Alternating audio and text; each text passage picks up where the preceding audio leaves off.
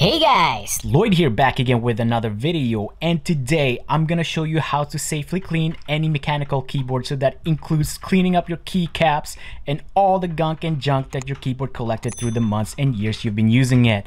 That way we can get your keyboard looking spanking brand new and possibly extend the lifespan of your keyboard for years to come.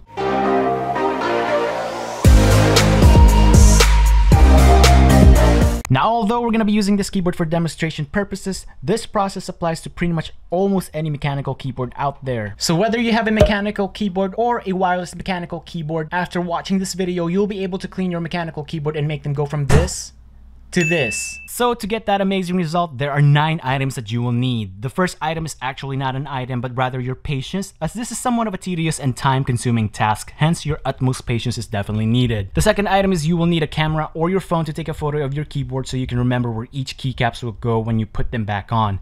Trust me, it will make your life so much easier when you take a photo. The third one is you will need a keycap pulling tool to safely remove your keycaps out of your keyboard switches. The fourth and fifth item is you will need a decent sized bowl, access to warm water, and dish soap. Next is a clean microfiber towel or just any clean rag or towel you have laying around in your home. Next item is a clean soft bristle toothbrush or a clean vacuum brush to agitate the fine dust, crumbs, dead skin cells, as well as scoop up any hairs, whether it be your own hair or your pet's hair if you have one. The 8th item is a couple of cotton swab to pick up any stubborn dust particles or debris for hard to reach area. And the 9th and optional final items are a blow dryer for drying purposes, as well as rubbing alcohol to deep clean and remove any possible stains on your keyboard. So these are all the items that you will need to get the job done, and I'll be sure to make it really simple for you, and I will link some of these products in the description down below or wherever the description is. They're not sponsored nor affiliate links, so I won't earn commission, so don't worry, since I'm just trying to help the community out such as yourself. With that said guys, let's go ahead and get started. So first things first is you will need your keyboard to be unplugged or off and make sure that the power is not going through it. Next is you will need your camera to take a photo of your whole keyboard kind of like this, so that you won't have a difficult time determining where each keycaps were originally at before you took them out. After that, you will need your keycap puller, and from there, you can carefully start pulling your keycaps in which order you'd like. I recommend to set them aside where you won't lose them in case you accidentally drop one. And check it out guys, look at this keyboard underneath all that keycaps. It is dirty, lots of dust, hairs, collections, and whatnot, as well as some other debris and stains that I see right here.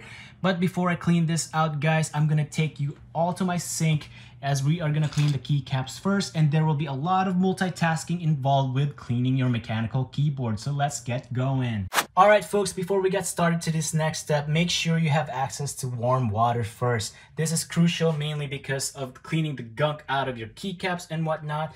But with that said, let's go ahead and do that. If you already have access to warm water, then that's good for you. But if not, simply boil some water and put a little bit of cold water and make sure that it's skin temperature and whatnot. I already have my warm water ready, so just get your bowl, warm water, and dish soap ready. Put a decent amount of dish soap into your bowl. I usually just eyeball it and fill your bowl up with warm water. Now that's done, give it a bit of a stir to agitate the dish soap and make it bubbly even more, and put all your keycaps in the bowl and let it soak. While we're waiting, we can actually go ahead and set this aside, kind of like next to my window right over here, and let it soak for a while. So while we're waiting for that to soak guys, we can actually go ahead and start the keyboard cleaning process. This is where you will need your soft clean bristle toothbrush, kind of like this one, or simply a vacuum bristle that is clean as well, like this one. You will need these tools to simply get the fine dust, hairs, and other debris off the keyboard. When doing this cleaning process, I recommend to go outside, flip the keyboard upside down a little bit so that the dust and other gunk fall off the ground outdoors and not on your floor or back to the internals of the keyboard, as this process agitates the particles as you can see in the video,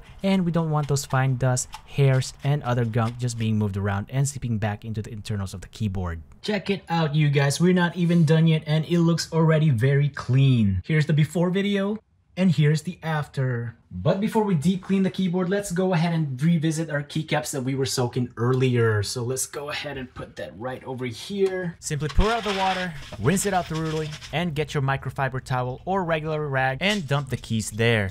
Now this part is optional, but I'm a bit extra and I like to lay each keycaps to their natural keyboard position for air drying purposes, simply because it makes the air drying process a bit faster. So guys, while we are waiting for this to air dry for a little bit, we can actually go ahead and start the deep cleaning process of our keyboard. And for this process guys, I'm going to be using the cotton swab with the rubbing alcohol. Now again, the rubbing alcohol is optional. You can just use the cotton swab, but I spilled a bit of coffee on my keyboard a while ago, and so this will need a bit of extra solution cleaning agent to get the stain out. Simply dip or pour a bit of rubbing alcohol on your cotton swab, and from there start the deep cleaning process for the keyboard just like this.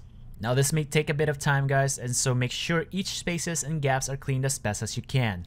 Good. Now that's done, let's revisit our air dried keycaps and go ahead and do a final deep drying by wiping the outer and inside parts of each keycaps. Make sure to take your time to wipe them dry thoroughly, but I'm a bit extra, and so this is where the optional hair dryer comes in. If you're using the blow dryer route, make sure to put it at the lowest heat level and blow dry each keycaps, making sure you're holding the dryer 6 to 12 inches away from the keycaps. Again, we just want to dry it out and get extra water out, so there's no need to put it at extra high heat and blow dry it super close, since that could potentially melt the keycaps plastics away, and we don't want that. Alrighty guys, so once this whole drying process is done, again grab your phone and pull up the photo you took earlier and start the process of placing back each keycaps to their correct location on your keyboard.